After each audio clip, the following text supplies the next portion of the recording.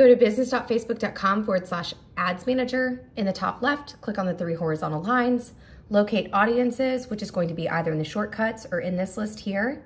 When you click on audiences, it'll take you to a page that looks like this. Select create custom audience, which will open up a window that looks like this.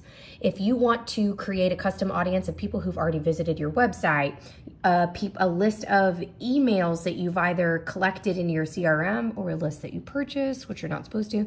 If you've had anybody watch any of your videos on Facebook or Instagram, if you've had anybody follow or interact with your Instagram or Facebook page, this is where you're going to select all of that, and then you'll create and name your custom audience, which you then can target in your ad campaigns. The great thing about this is that the cost per conversion, or how much money it takes to get people to give you their email address or phone number based on the lead magnet that you're offering, it's gonna be less expensive because they already know that your brand exists. Hope that helps.